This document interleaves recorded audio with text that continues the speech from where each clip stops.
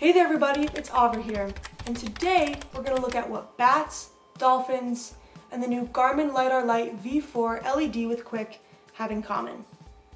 They can all create perceptual maps of their surroundings without the human eyesight that we're accustomed to. And how do they do that? They use echolocation. Let's take the common use case of bats for example.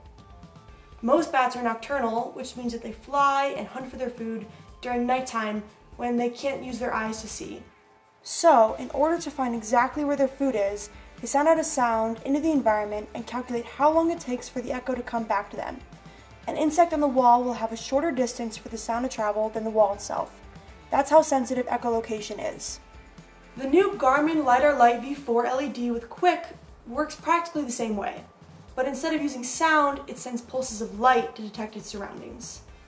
It sends a near-infrared light to a target and calculates the time delay between hitting that target and reflecting the light back to the sensor, all through using the speed of light. It's crazy quick, right?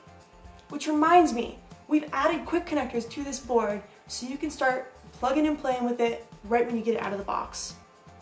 What do you say we see, or rather echolocate, what else is in this module? This sensor offers high accuracy and low power consumption in a tiny package. It has up to a 10-meter range, 10 centimeters resolution, and requires 85 milliamperes during data acquisition. The built-in NRF 52840 microcontroller runs a preloaded out-of-the-box stock application to calculate the distance between itself and something in front of it. It also allows developers to create custom applications to expand on the out-of-the-box functionality or connect to an external microcontroller running a custom user application. The module doesn't require any soldering to get started. You can just read and write to the board using I2C through the addition of the quick connectors. It requires 5 volts to operate but runs on 3.3 logic. And with the 5-volt boost circuit and quick connector, the sensor can be powered and measure distance all through one piece of hardware and the Qwiic system. Plus, the SparkFun LIDAR-Lite V4 Arduino library makes getting data as easy as calling the get distance function. The newest addition to Garmin's LIDAR-Lite lineup is ideal for when space is tight and power is limited. And since there's no laser on this module, you don't even need these to start working with it. Let this little module do the work of sight for you on your next project, whether that's working with a drone or a robot that needs to figure things out for themselves, like we did with the Epigone drone. Make sure to pick up yours at SparkFun today and see all the possibilities that this module provides. And happy hacking!